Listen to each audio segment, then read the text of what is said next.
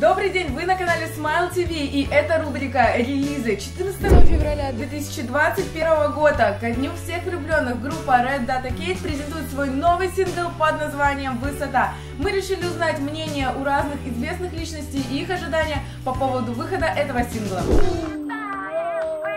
That's just crazy. Did you hear that? Hold on, I'm going back. Something about the runs she did. I feel like I've never heard runs like that. Zaya, come over. Exactly motivated or motivators. They were awfully cool. My stepfather was maybe one of the coolest guys I've ever met, but they were, full-time heroin addicts. So that's Jesus, is that true? That's delightful. What is that actually happened? Of course it Would you happened. step on Stuart Little for $18 billion?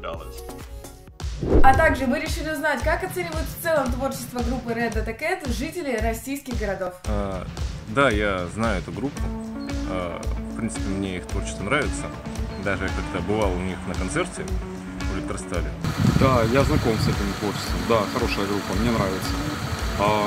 И музыка прикольная у них, и тексты такие осмысленные.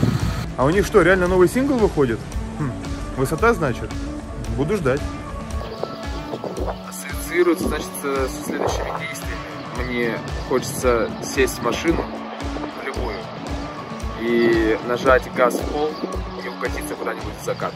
Конечно, я знаю эту группу, слушаю на постоянке, когда еду на учебу или на работу. Не, ну на концерт не пойду, конечно, уже не молодой, чтобы там прыгать, ходить, но слушаю регулярно. И да, я жду выход сингла. Сингл, конечно, жду.